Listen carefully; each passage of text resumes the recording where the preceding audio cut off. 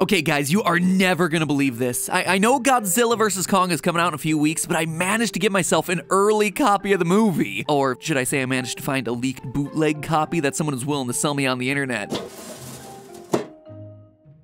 Huh, alright, looks a little beat up. Thought the title was different. Maybe that was just an early draft. Anyway, let's check this thing out.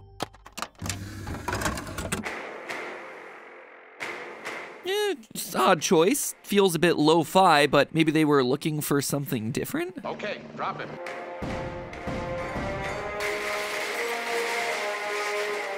Oh, this is the original Godzilla vs. King Kong. Yep, okay.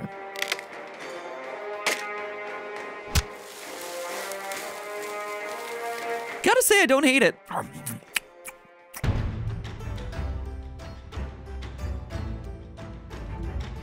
Hello, Internet! Welcome to Film Theory, the show that's more fun than a barrel full of giant prehistoric ape-like cryptids. You know, it's been a tough couple of years for Legendary Pictures' big-budget MonsterVerse franchise. After audiences got so annoyed at Godzilla not showing up for more than a few minutes of his own movie back in 2014, they paid him back by not showing up at all for his significantly more exciting sequel, King of the Monsters, in 2019. Boom! Get dunked on, Godzilla. The only thing that's reliably able to take you down is poor box office earnings. Fortunately for Godzilla and company though, the studio was already well into production on the next movie at that point. But then World Events shut down theaters, and now only by the grace of our corporate masters at AT&T and Warner Brothers can we finally see Godzilla vs. Kong the way any iconic summer blockbuster battle between two 400-foot monsters was meant to be watched, 2.5 inches high on our phones. This is a movie that's already raising a bunch of questions. Why are they fighting? When did Kong get so much bigger? Why didn't this happen years ago alongside Civil War and Batman v Superman? Side note, is this whole thing gonna get resolved by both of them knowing someone named Mothra? Mothra! Why did you say that name? But we all know what the big question is in these sorts of movies. Who is gonna win? Well, if you know the channel, you know that we're gonna do our darndest to answer this one early. And if you don't know the channel, consider subscribing for mind-blowing theories each and every week that'll make you look smart in front of all your friends. Now then, let's start answering our question by having a look at both of our competitors. According to the MonsterVerse canon, this incarnation of Godzilla is 393 feet tall, or about 120 meters, not counting the additional 189 feet, or 57.6 meters of his tail.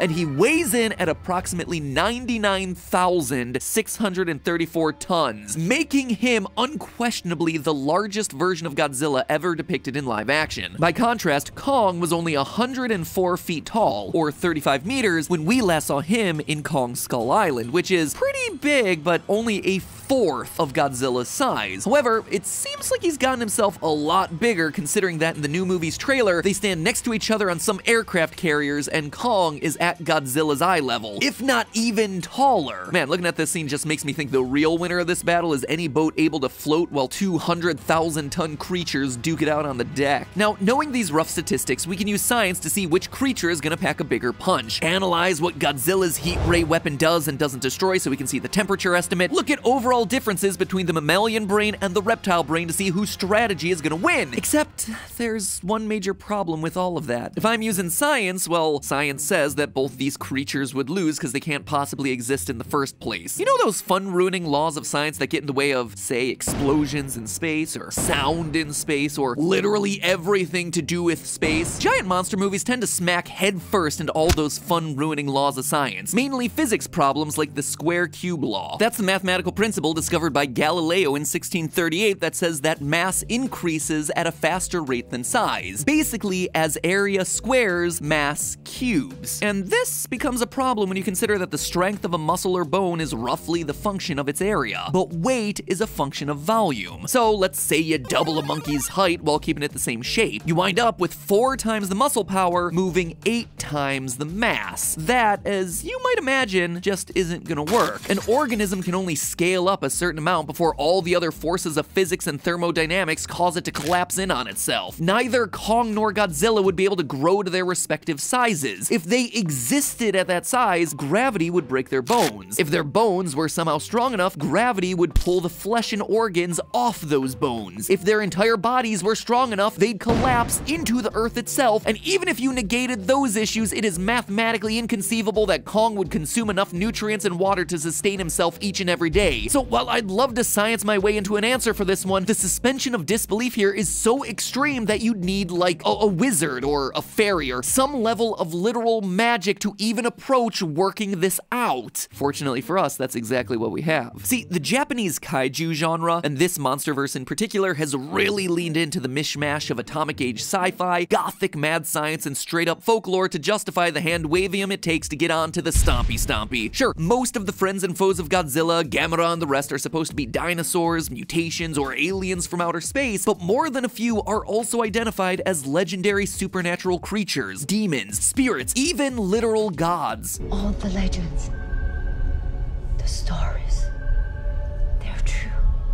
They really were the first gods. In fact, Godzilla gets his name in the original 1954 movie from local legend about a sea monster. So even in his earliest appearance, he's equal parts regional folklore and atomic monster. And that mix has persisted throughout all of his incarnations. The 1990s Japanese reboot series retconned Godzilla's origin to be a normal dinosaur who protected Japanese soldiers stationed on an island in World War II. But he's also a karmic force punishing the men he saved for spending their lives in pursuit of capitalist greed. Sir, you must leave your office.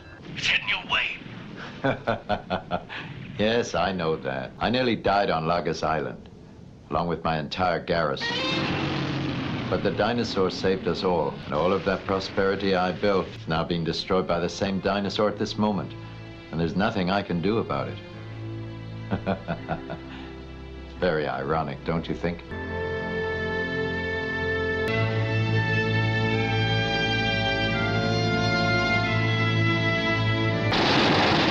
Wow, that is deep for a movie with a guy in a rubber dinosaur suit. Then, a decade later, the movie Godzilla, Mothra, and King Ghidorah, Giant Monsters All-Out Attack, definitely a mouthful, featured an even scarier magical Godzilla who was made of dead people. No, really, in that version, Godzilla is inhabited by the angry souls of everyone who was killed in the Pacific during World War II, and he's come to stomp Japan into rubble as punishment for them joining the war in the first place. Each and every time in these movies, sure, there is science involved. Godzilla is the atomic monster after all. But more so, the stories are resolved via folklore. King Kong is largely the same way. In the original 1933 film, he's a god who demands sacrifices from Skull Island's indigenous people. And again, in the original King Kong vs. Godzilla from 1962, the uncomfortable King Kong, giant gorilla god of this South Seas paradise. Wait, did he just say uncomfortable? The uncomfortable King Kong. Do you mean incomparable? Uncomfortable just makes it seem like King Kong has a mild case of jock itch. Anyway, time and again, we see these creatures being just as much religion and folklore as they are science and technology. And you can't have folklore without the lore bit. And yes, the Monsterverse makes sure to check that box too. Kong's god on the island,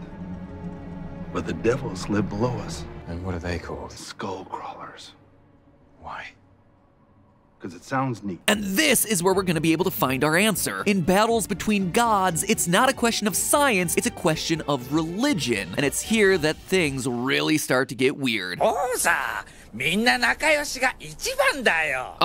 maybe not that weird. You see, Godzilla King of Monsters reveals that the Monster vs. Godzilla origin is tied very strongly to what's called a singular proto-civilization theory. Basically the idea that prior to all of known history, there was an advanced human civilization with a shared language and culture that fell somehow, and whose scattered population subsequently founded all the different human societies that come later. These are your classic legends like Atlantis and the Tower of Babel. And the theory is meant to explain how societies that never met somehow have weird similarities, like why all the old-timey cultures were so into building pyramids, why the same monsters exist in the mythology of all corners of the earth, and why every culture somehow inexplicably loves Minecraft. Looks Egyptian or Roman. No, this is something different. This is way older. Now, no legitimate historian really takes this theory seriously, but it's treated as real in this latest incarnation of the Monsterverse. And one of the hallmarks of this theory is that many ancient religions have a common theme of the new gods sweeping in to overthrow the old and ugly false gods that came before, like Zeus and the Olympians defeating the Titans, or the Viking gods against the frost giants. In fact, even some ancient versions of the Book of Genesis describe Noah's flood as happening to destroy half-human, half-angel giants called Nephilim, who tried to use usurp the Hebrew god. These proto-civilization ideas also tend to come bundled with Hollow Earth theories, in which the old gods or losing civilization is then forced to retreat underground. Now, in the movies, the character Dr. Serizawa has a film theory of his own based on all of this. It's not just a cute nickname. Godzilla and all his big buddies are literally the Titans, as in the original true gods of this fallen proto-civilization. And since he is a very serious scientist with a very, very silly theory in a Godzilla movie, he turns out to be exactly right. These are not monsters. They are animals rising to reclaim a world that was once theirs. But wait, if Godzilla is a Titan, and Titans are the old gods who generally lose and get driven underground in all the creation myths, and Kong is also a god by his people, and he lives on the surface, and his main, possibly only job on Skull Island was beating up lizards that come up from the underground, then Godzilla vs. Kong isn't just a title fight, it's a rematch. And the movie seems to back this up. The first post-credit scene in King of the Monsters implies that this fight has happened before, and the trailer for the new movie features a lot of talk about a war in the past tense. The myths are real. There was a war. Given everything that we just talked about, we know who won the battle the first time. Kong. He's the one on the surface. He's the one retrieving his former battle axe. In short, he has beaten Godzilla before. So Godzilla is coming into this thing with a loss already on the board. Does that thereby mean that Kong is the favorite to win? Well, yeah, actually. It fits with the mythology, and it fits narratively given the fact that Godzilla just had a massive victory in King of the Monsters. He is due for a loss. But I think our biggest proof for what's actually going to happen in this movie comes from the original King Kong vs. Godzilla from back in 1962. You see, friends, it's easy to overlook amidst all the urban destruction, but these sorts of crossover movies are like the hype house of cinema. You get a bunch of loud monsters together for a collab so that they can all get more popular. And this was true in that first movie. Back in 1962, Kong was the much more well-known and popular monster. Godzilla had only appeared in 2 movies before that, and number 2 hadn't been nearly as well received as the first. In fact, King Kong vs. Godzilla only happened because a super shady Hollywood producer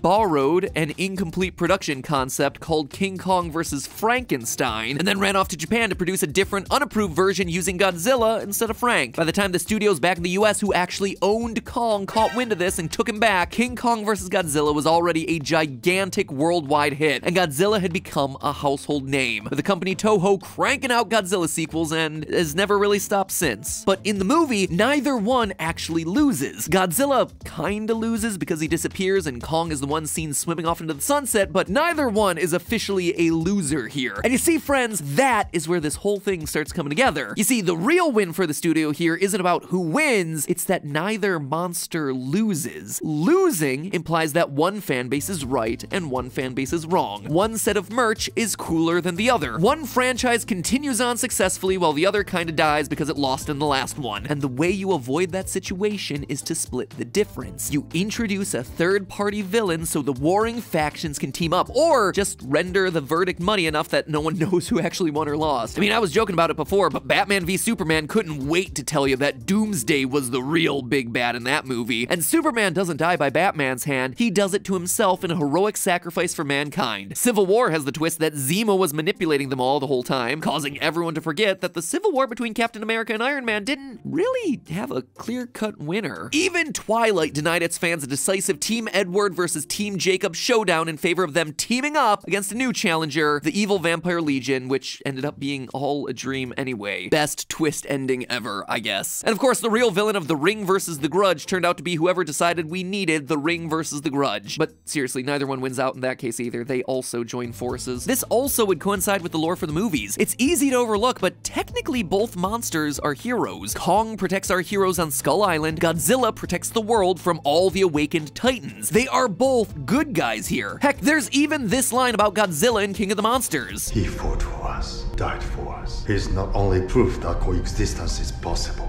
he is the key to it.